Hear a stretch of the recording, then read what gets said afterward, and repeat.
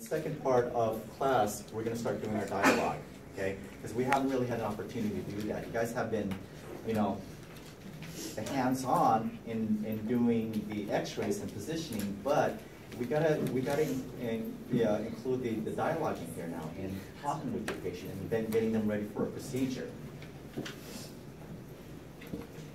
Okay, so here we have the radius and ulna. I'll begin with the radius first.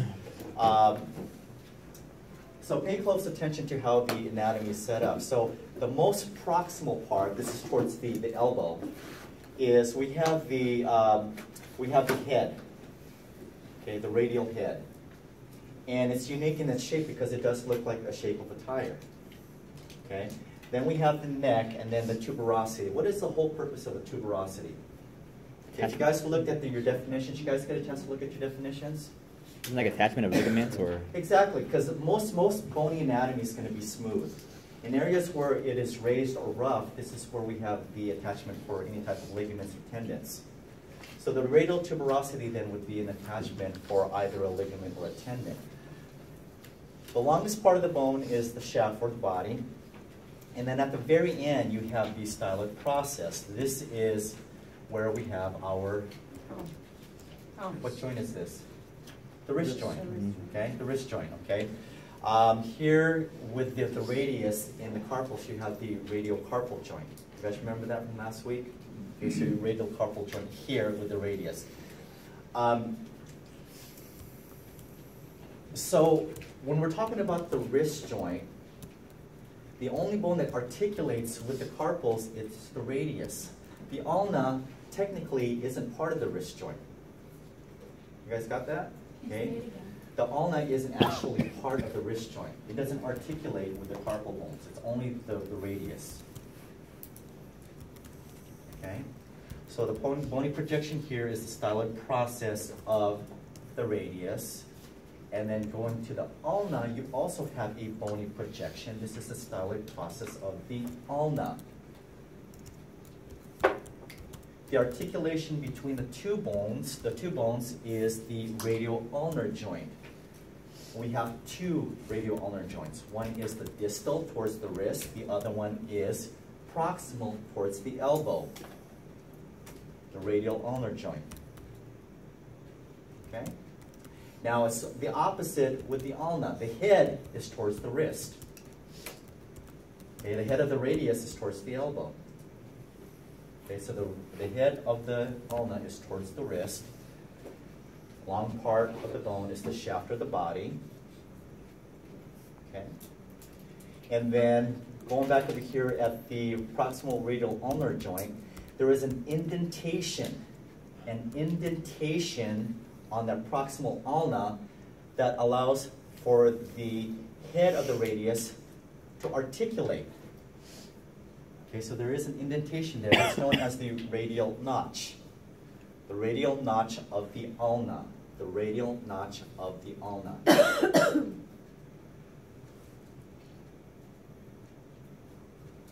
Okay, then we have a coronoid tubercle. Okay, tuberosities, tubercles. They're rough surfaces for ligamental and tendal attachments. Okay, and the very proximal part of the ulna is the olecranon process, which helps form the elbow joint. The olecranon process is that bony part of your elbow that you feel right here. This is your olecranon process. Okay, so that bony projection you feel is part of the ulna. All right, any questions here so far? All right, so now let's talk about the specifics of the elbow. So we covered the radius, we covered the ulnar bone. Now let's talk about the humerus and its structures. Okay, so here we're going to be talking about the distal humerus. Starting with the lateral side, okay, which side is the lateral side when we're talking about the forearm? Is it the radius or the ulna? Radius. The radius, okay, so the radius is on the thumb side. So on the thumb side, the lateral side, first we have here, we have two very smooth surfaces. Starting on the lateral is the capitulum. It's a very smooth surface. Okay? Because when you are extending and bending your elbow, these two bones, actually three bones, have to move without any type of friction. So the distal part of the humerus has to have a smooth surface. One surface is the capitulum, which is on the radial side. And the way to remember this is, remember we said this is a tire? This is the hubcap of the tire or the wheel. So capitulum is on the radial side. The smooth surface within the medial side is known as the trochlea. And the trochlea is associated with the ulnar side. Okay? So capitulum with the radius, trochlea, the other smooth surfaces with the ulna. Now you have two bony projections. Two bony projections. You have a lateral epicondyle on the radius side, and you have a medial epicondyle on the medial side. Epicondyles also have rough surfaces again for attachments of tendons and ligaments. But when you guys look at your definitions, you have condyles and you have epicondyles. Right? They are both bony projections. However, a condyle is part of a joint. Okay, it's part of the articulation, whereas an epicondyle is not. Okay, so condyles are part of the joint, whereas an epicondyle is not part of the joint.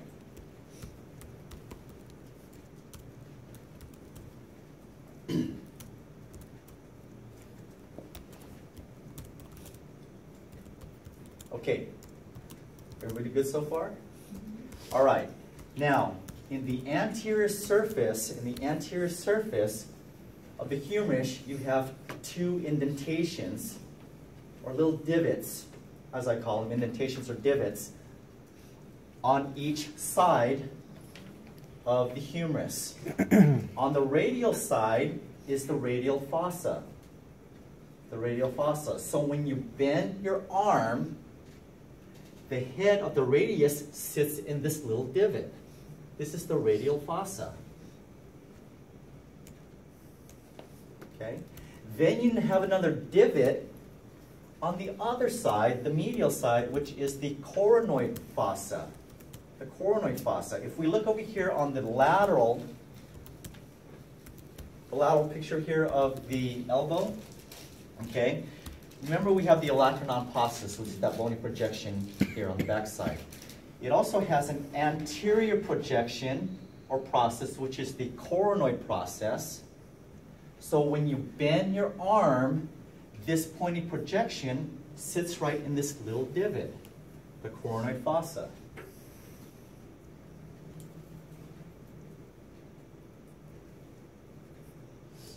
All right? Questions?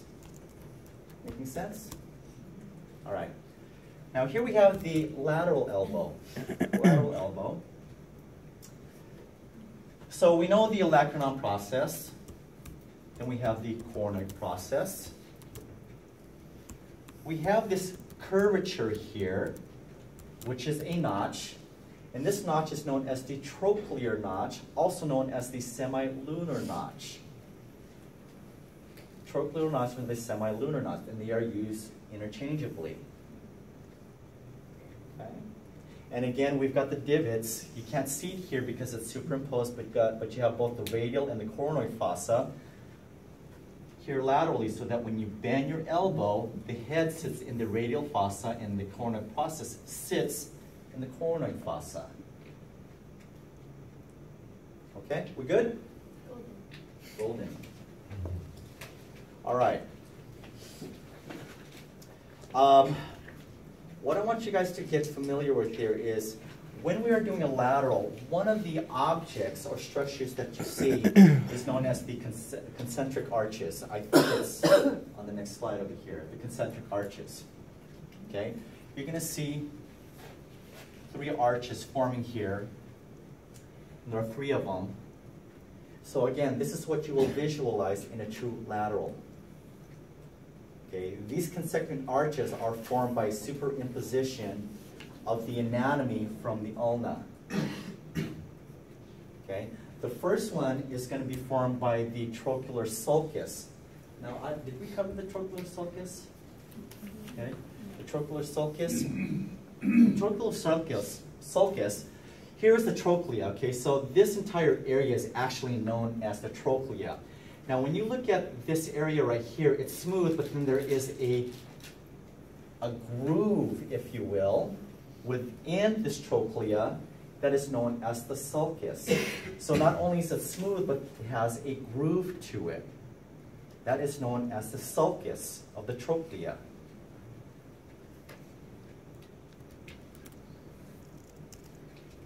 Okay? So these arches are first formed by the trochlear sulcus, and then the edges or the ridges of the capitulum and the trochlea.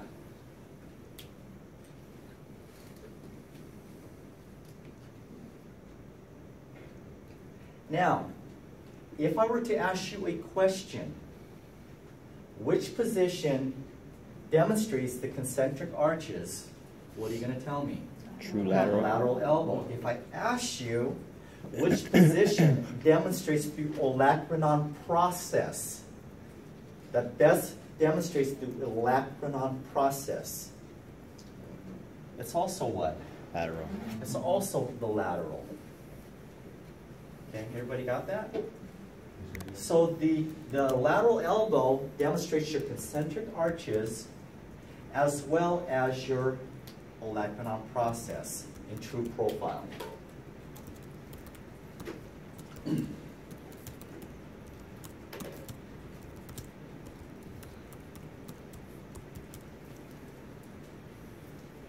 Okie dokie? All right, let's keep on going.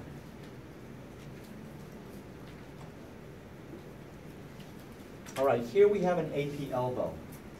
An AP elbow. So what's an AP elbow? Anterior, posterior.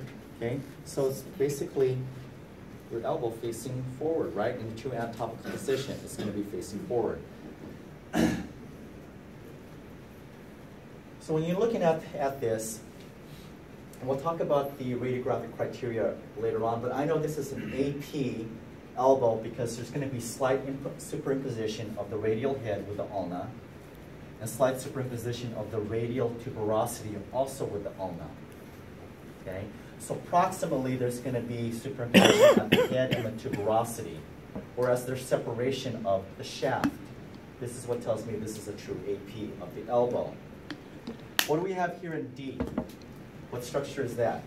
The radius. And without looking at this, above the radius on the humeral side is going to be what? The capitulum. So the cap with the wheel. The cap with the tire. Over here, what area is this pointing to? The coronoid process. Okay, it's around the coronoid process area, okay? And above the coronoid process, and remember, there's 2 smooth surfaces of the humerus. One is the capitulum, the other side is the trochlea on the ulnar side. Okay? Then we have 2 bony projections of the humerus, and you actually can feel them when you grab your elbow. There's 2 bony projections on both sides. When you pinch it, it's very tender. Okay? These bony projections are what you're going to be feeling or palpating during the different positions of the elbow. Remember how we're constantly palpating and feeling for things? These are 2 bony landmarks that you will be palpating to get you in a true AP, a medial oblique, and a lateral oblique. Are those 2 bony projections. All right, and then here, what do we have in H? The olecranon process. Now, remember how you bend and extend your elbow. There is a fossa. There is a fossa for your capitulum. Your your capitulum in your trochlear, okay? So you have coronoid, so you have two fossas. Now on the back side, for the olecranon, what do you think is going to sit right in the back of that humerus? Because when you extend it, this has to sit somewhere, right? In the back. You think there's also a fossa back there? Yeah. What is that called? The olecranon fossa. Olecranon fossa. Okay? Which is right about here. So when you extend your elbow, this projection is going to sit in a divot on the back side of the humerus. This is your olecranon fossa. Okay, so going back to this is olecranon process sitting in where? The olecranon fossa. The olecranon fossa.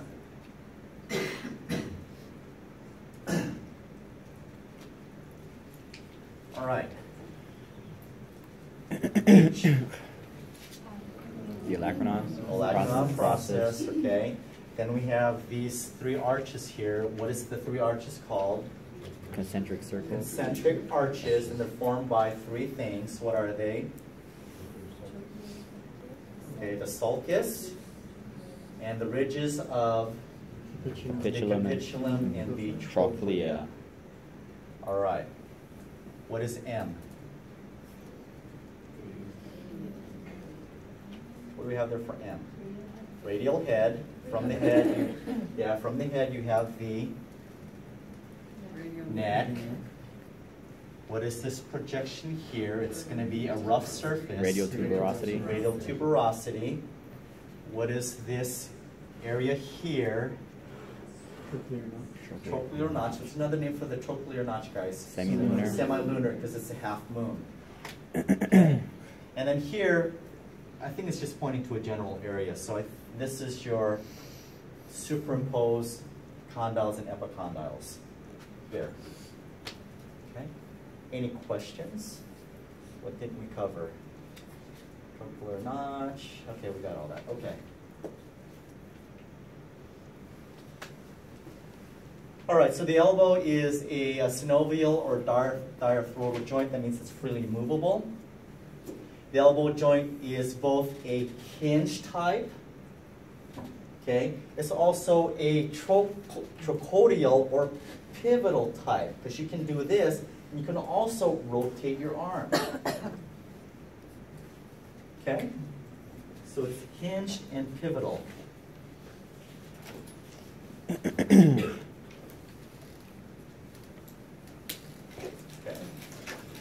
When your hand is in a true AP projection, palm up, the radius and the ulnar are going to be separated. Now when you pronate your hand, the two bones cross when the hand is pronated. Okay? And if you know that, you will know what position the elbow is in by just simply looking at the relationship between the radius and the ulna. So here, okay? Here we have three positions. Three positions. Remember what I said earlier, in a true AP, you're going to have slight superimposition of the radial head and a tuberosity with the ulna. So this is a true AP, like so. True AP. Okay? Now, if I cross, okay, if I pronate my hands, what happens to the radius and ulna? They cross. So if this is this, then what's this? Because look what happens. The head is free from superimposition, and the radial tuberosity is also free from superimposition. It's going to be your lateral rotation. So it's going to be thumb down, pinky up. So we're getting the epicondyles in a 45-degree obliquity from palm up. Okay, 45-degree obliquity. Isn't that hard to do? See Alex back there. Looks like he's about to fall off his chair. Okay, he's trying that external oblique. It's very hard to do. Okay, but we'll show you some ways of how to obtain that external oblique. Could you just label them right quick again? Okay, AP, external oblique, internal oblique. Okay. External is lateral oblique. Internal is, another name for that is what? Medial oblique. Okay. So AP, lateral, medial oblique. Lateral oblique, medial oblique.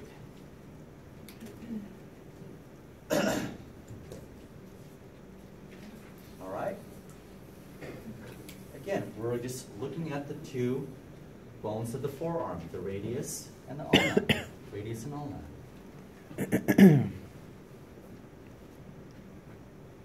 Any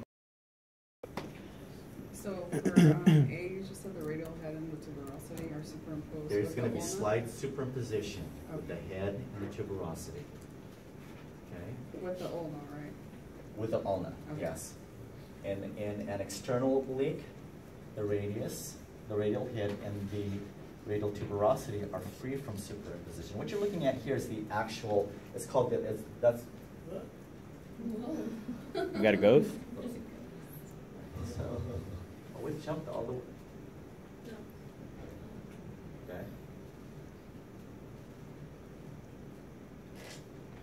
Okay, so yeah, so in an external oblique, pinky up, thumb down, like so, what we're seeing here is this is free from superimposition. We're seeing the radial ulnar, the proximal radial ulnar joint at this end, okay, the radial ulnar joint. And then the tuberosity here is free from the ulna.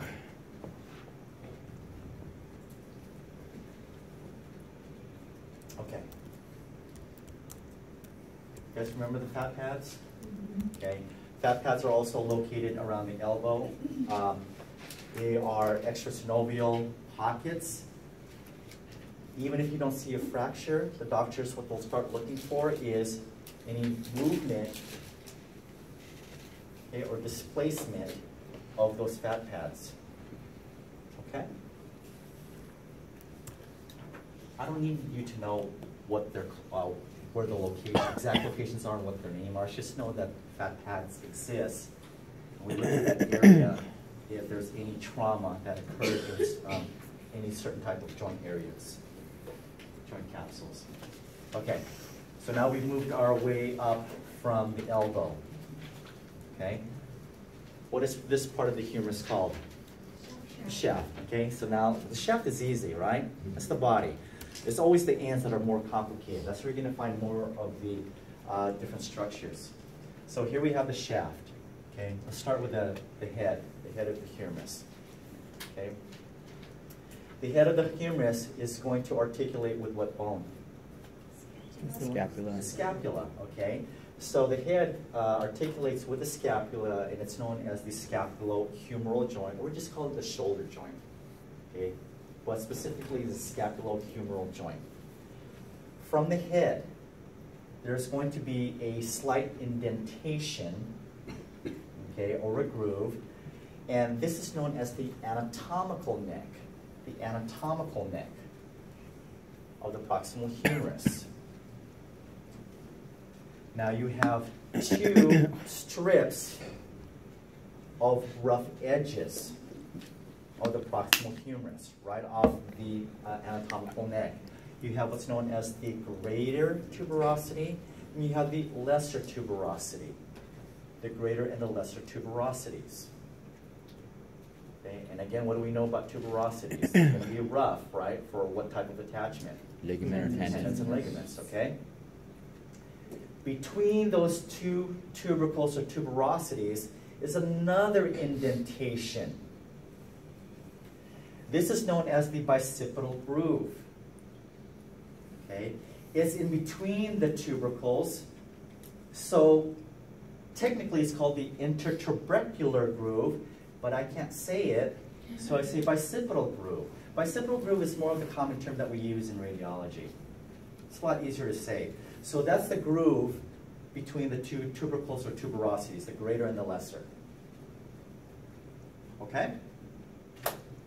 And then lastly, off the groove, you have another neck. and it's called the surgical neck. Okay, why do you think it's called the surgical neck? Because what? Surgery. Because surgery, this is the most common site of breaks in the humerus, is at the surgical neck. What population are you going to see this occur most often? Surgeries. Kids? Softball. The elderly. No. Okay. Yeah, we're all over the spectrum. I'll But see it's it. most common with the elderly when they're falling, when they're trying to break their fall. This is what snaps. Okay? It's a surgical neck. All right.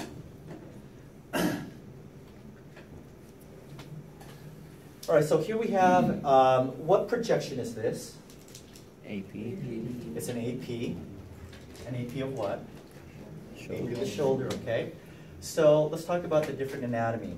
So the joint, what is the joint called? Shoulder joint. Okay, we call it the shoulder joint or the scapulohumeral joint. So that's the articulation between the head of the humerus And the scapula. and the glenoid fossa of the scapula. And we'll talk about the specifics of this at another chapter. Okay, right off the head is the true, what neck is that? Anatomical neck. Anatomical neck. Okay. True anatomical neck. Now you have two rough edges. One is more lateral and superior. Lateral and superior is going to be the Greater tuberosity. greater tuberosity. More inferior and medial is the Lesser. lesser tuberosity, and you can actually see the two edges. There's one edge here, and there's another edge here. So in between those two edges, or tuberosities, is what? The intertubercle. Groove. Bicipital groove. Okay, you guys want us to say the harder way? You can say it. That's the bicipital groove. So that's the area between the greater and the lesser tuberosities. Okay? Now, right below that, Surgical neck. surgical neck, and then this is the shaft of the body. Okay, very good. All right. You guys got this. All right. So let's talk about positioning. You guys ready? It's going to be the same idea. So yeah, so whatever we're talking about today with positioning, you'll have to quiz on that next week. Okay. So AP projection of the forearm. These are some key points here. So when we are doing the forearm, how do we prep our patient for a forearm? Okay. What do we need to get rid of? All Any artifacts. type of jewelry. Okay. If they're wearing a jacket, okay, if they're wearing long sleeves, you may want them to change it to a gown, right? Although x-rays can shoot through clothing, with digital radiography now, even the x-rays can pick up on some of the clothing, So- including the folds. So the folds increases on any type of clothing may be mistakenly be looked at as a hairline fracture or some kind of anomaly. So we try to get rid of anything from the wrist to the elbow. Okay. Now, what about for the humerus and the shoulders? What do we need to get our patient prepped for that? Same thing, right? So to remove any clothing. Okay. How about bra straps? Yes. Probably yes, right? So anything like that, we need to clear out of any type of artifacts from the wrist all the way to the shoulders and part of the clavicle. We get those all out of the way, okay? Including what? Also necklaces, right? Because if we're shooting up here, we're also looking at this, so we need to get rid of necklaces. Any dangly earrings. Because it's the same concept. You want to have the adjoining anatomy in part of the study. Yeah, so anytime we're taking x-rays of any body parts, you've got to include the, like you said, the adjoining anatomy. Okay? Long hair. Okay, you might have to move the hair on the other side, the opposite side of interest. So these are things that you need to consider, okay? So let's talk about the forearm. So we're going to clear the forearm of any type of jewelry and any other type of artifact, including clothing. Key point here is when we're doing the forearm, you want the armpit down at the level of the table or the image receptor.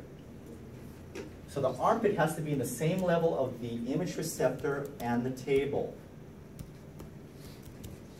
Okay? Because when it is not resting on the image receptor or table, like so, you guys see this? And my shoulder is a little higher, what's happening to my elbow? What's happening to my elbow? There's going to be some foreshortening occurring there. So all this from your wrist to your shoulder has to be completely flat. Keeps the joint open. Right. If there's any bend on the elbow, there's going to be some distortion. Because we're looking at the humerus, so we're looking also at the wrist joint as well as the elbow joint, right? So armpit has to be at the same level. Elbow extended. We're including both joints. So we're including the wrist joint and we're including the elbow joint for the forearm. Okay. Collimate to the area of interest. No need for wide collimation. We want tight collimation. What's the purpose of a tight collimation? Better Okay, detail. less patient exposure. And what about our image? Are we also improving our image? Okay. Collimation reduces patient exposure. And we're also improving the quality of our image by making it more contrasty, more black and white because we're dealing with bone, right? More contrast, better detail with collimation, all right? Now,